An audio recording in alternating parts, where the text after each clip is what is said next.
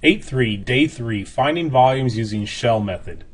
As with anything, we run into a problem with volumes of certain functions. Example, find the volume of the region in the first quadrant bound by y equals negative x squared plus 4x when it is revolved around the y-axis. If we factor out an x in this, if we had y equals 4x minus x squared, then we would factor out an x, and we'd have 4 minus x.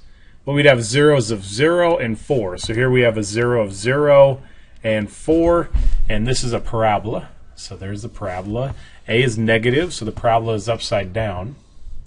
If we wanted to rotate this around the y-axis, we could have its reflection, and this is like the 180-degree turn. And if we rotated this around and then rotated this side around, the problem with doing a washer method on this is that this is the exact same function. We don't have two separate functions. So when we would do pi times big R squared minus pi times little r squared, this is going to be the same thing because they're the same functions and all the answers are going to be 0. We have to come up with a different method for solving this one, and it is called the shell method. Now let's look at a demonstration here. We have the same exact function right there, except graphed a little more. And we're going to take one side of a cylinder right here, add some arbitrary x, and we're going to rotate that around the y-axis. We're going to revolve that around the y-axis, and we're going to create one cylinder. Now, if we took the area of that one cylinder and then moved over a little bit, took the area of that cylinder, moved over a little bit, took the area of that cylinder, if we took the areas of all the cylinders we could make, we would get the volume. Now there's sweeping the shell. This represents all of the cylinders that we could possibly create, and then take the area of them, add them all up, and that's the volume. Well, that's what integral does. It adds up all of those areas.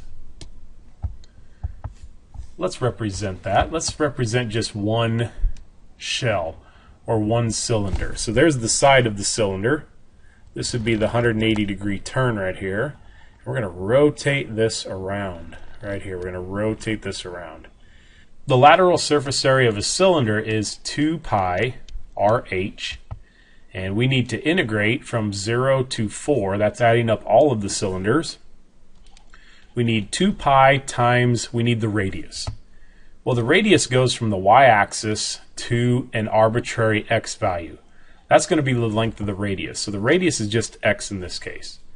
Then the height of the cylinder goes from the x-axis to the curve, which is really just the function value.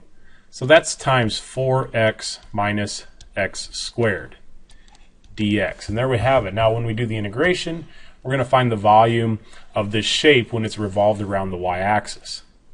Let's pull out a 2 pi. We have integral from 0 to 4 of 4x squared minus x to the third dx. We have 2 pi and then times 4/3 x to the third minus 1/4 x to the fourth. And we're evaluating from 0 to 4. We have 2 pi times, we'll have 4/3 times 64 minus 1/4 times 256. And that's equal to 2 pi times 256 over 3 minus 256 over 4. It's equal to 2 pi times 1024 over 12 minus 768 over 12, and that's equal to 2 pi times 256 over 12. The answer is 256 pi over 6, and then we can still reduce that. We have 128 over 3 pi. Find the volume of the solid defined by y equals sine of x from 0 to pi, rotated around the line x equals -2. Let's graph sine from 0 to pi. So we have 0 to pi, and this is going to go up to 1 right in the middle, at pi over 2. So there's sine of x from 0 to pi. And we're going to rotate this around the line x equals -2. So here's -1, -2. So that's the line we're rotating this around. Let's get the 180-degree turn. Let's see, this point is 2 away, so let's go 2 away on the other side. And then we would go up to 1, and then here's pi reflected. So here is the 180-degree turn of sine.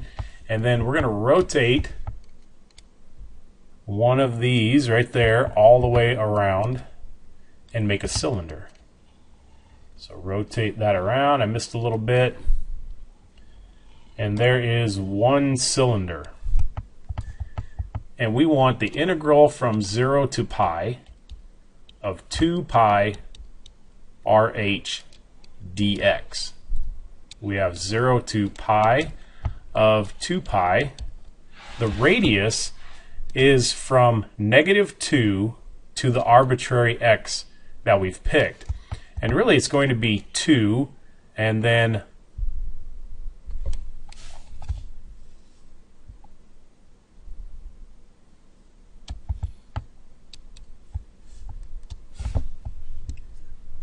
we can always find the distance by taking the right side minus the left side. So this distance right here is going to be x. We have x and then minus -2. So really x plus 2. So if we pick some sort of x value, we would take that x value and then we would add 2 onto it. So the radius is going to be x plus 2. And then the height of the cylinder is going to be sine of x. So we have sine of x dx. And now we can use integration by parts, but really tabular method. We have x plus 2, 1, 0. And then we have sine of x, negative cosine of x, and negative sine of x. And then we have plus, and we have right here a minus. We have 2 pi times x plus 2, and it's going to be negative cosine of x, and then plus sine of x from 0 to pi. That's equal to 2 pi times, we have negative pi plus 2, negative pi plus 2, times the cosine of pi, which is -1, and plus 0. Then when we plug in 0, we get -2. -2 times 1, because the cosine of 0 is 1, and then plus 0.